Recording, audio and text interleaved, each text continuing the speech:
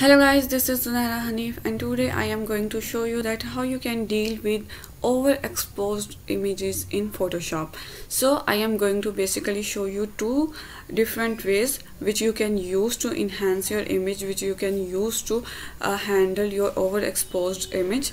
So let's start it. First you need to take the copy of the layer by Ctrl or Command J. And now you just need to press Ctrl or Command I to invert the image, or you can simply go to the image adjustments and from here you can invert your image. So this is how it will look like. Now you just need to go change the blend mode to hard light. You can also explore different blending options. Here I am choosing this soft light.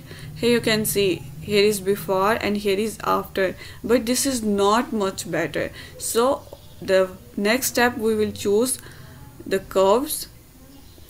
Just press here auto.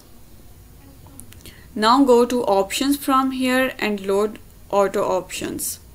Now you just need to select find dark and light colors. Here this is how you can check. This is automatically, this will enhance your image. Here is the before and here is the after, which is much better right now. Now we will explore another way which you can use to handle your overexposed images, which is much easier, which is, you can say, by default you can do you can handle your overexposed images.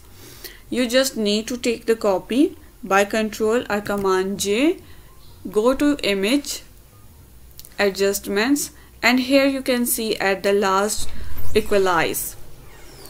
Here you can see now you just need to change the blend mode to hard light. You can also play with the opacity and fill, so that if you want to just make the contrast low, otherwise it is good to go. Here is before and here is after.